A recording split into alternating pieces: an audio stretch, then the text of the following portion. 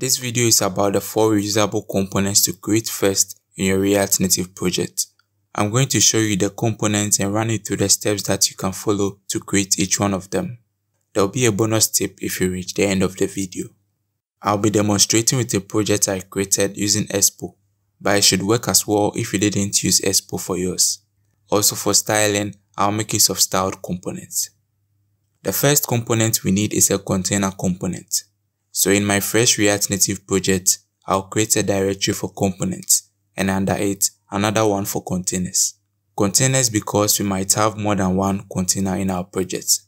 Our first container will be called main container. Just like any React component, we'll bring in React and create a function for the container. We'll then export it as the default for the file. Next, we bring in the native version of styled components. Using this, we create a styled view based on the view component. We style it by giving it a flex property of 1 so that it takes the full size of the screen and a padding of 25 pixels. For the top, we'll need more padding, so we increase the value to 40 pixels. Also, we'll give it a background color of our choice. For this, I have a colors file which has all my colors in an object. So from this, I will import my black color and use it. After that, I'll return the styled view in the container function. Now what makes a component reusable is the ability to accept properties and adapt based on them. So in the function parameters, we'll receive props. Based on the props, we'll set the children property as the content of the styled view component. So when the component is used, any child that is passed to it will be taken in by the styled view we have over here.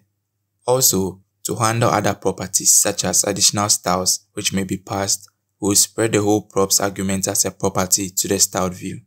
This container can then be used to wrap content in the app file or in any other component which will need a container to wrap its content.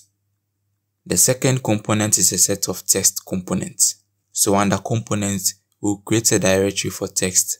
We usually need differently sized text for different sections of our application. So we'll generalize this into 3 categories: a small text, a regular text, and a big text.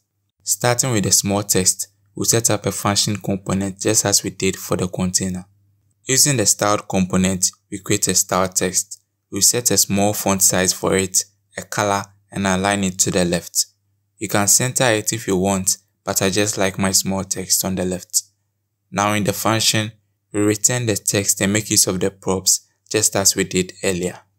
Moving to the regular text, we can copy and paste the small text and change the component name. The only difference here will be the font size and the text alignment.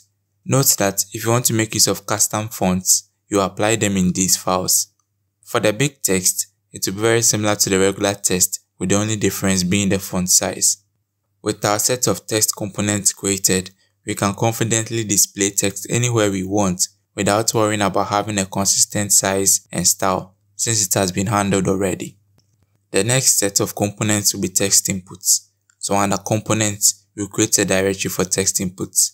We'll start with one input component which we'll call style text input. In this file, we'll set up a basic function component.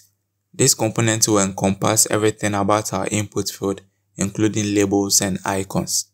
To be able to monitor the progress, let's use the component in our app file and pass a few properties. A few notable ones are the label, placeholder properties, and the state values for the particular input. The actual state will be the value, and the set function will be passed to the unchanged text property. Also, we'll use the icon value to fetch a vector icon to be displayed. Back in the custom components, we'll use the styled components to create an input field component based on text input. We'll give it some properties to style it to our preference. Now because of the label and other properties expected, we import a regular view from React Native and wrap it with it.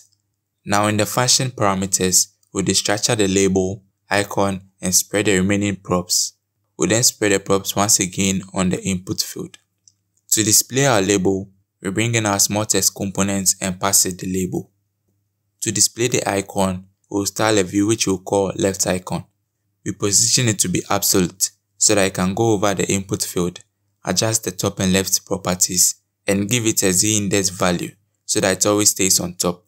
Now we bring in an icon package of our choice.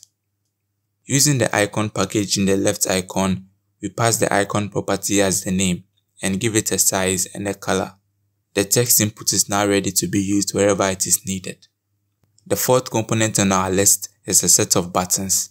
So under components, we create a buttons directory. We'll start with one button, which will be a regular button. In this file, we'll create a function component for the button.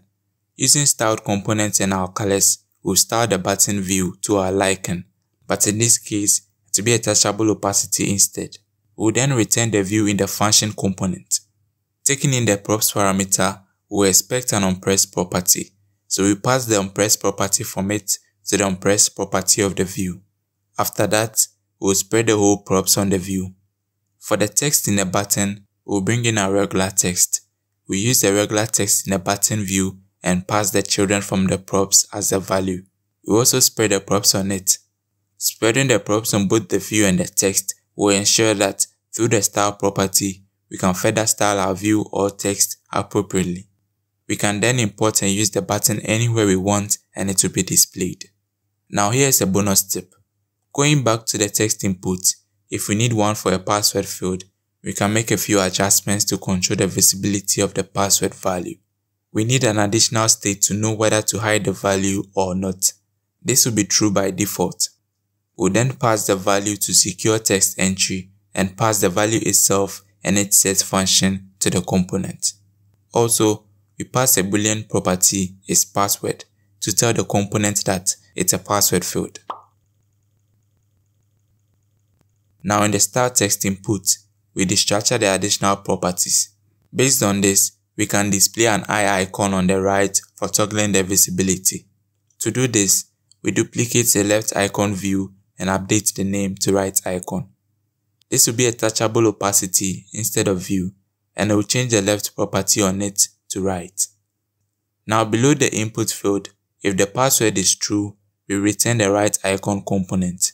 For the onPressed property, we'll pass a function to call the setHidePassword method. This will take the hide password value and negate it. In the component, we make use of an icon pack of our choice for the eye. For the name, we toggle the value based on the hide password value to change the eye to be opened or closed. We'll then set the size and the color of it.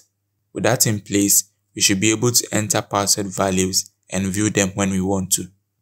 Now, creating reusable components is one of the 4 tips for developing React Native apps faster from scratch, which were covered in the video on your screen now, so you can check that out for the other tips. Also, to know how to prevent your keyboard from carrying your text input fields, this other video here will help you out. The source code from the video will be available in the description below the like button, and I'll give a special thanks to my patrons.